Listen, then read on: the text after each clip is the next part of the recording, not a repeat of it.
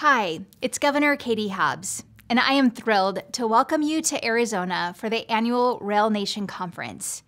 I want to thank the city of Tucson for hosting this year's conference.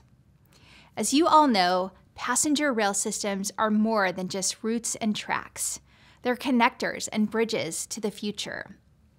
As Arizona continues to grow, establishing a reliable passenger rail system is critical, now and into the future.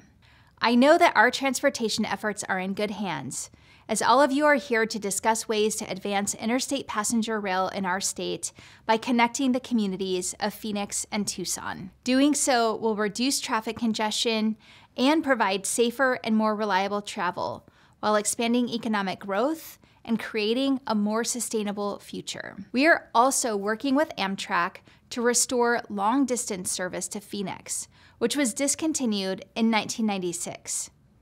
As one of the major cities in the country without rail service, this is our opportunity to capitalize on the generational investments from the bipartisan infrastructure law to make this happen. Arizona must do everything possible to bring these federal dollars into our local economies.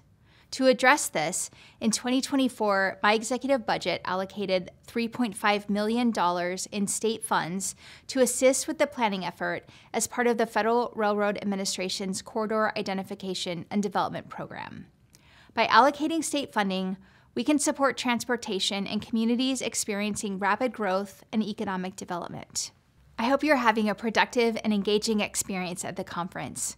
I look forward to seeing the results of your dedication, expertise, and hard work to restore and expand the rail transportation system so families may have access to safe and reliable service that connects them to jobs, schools, and leisure activities.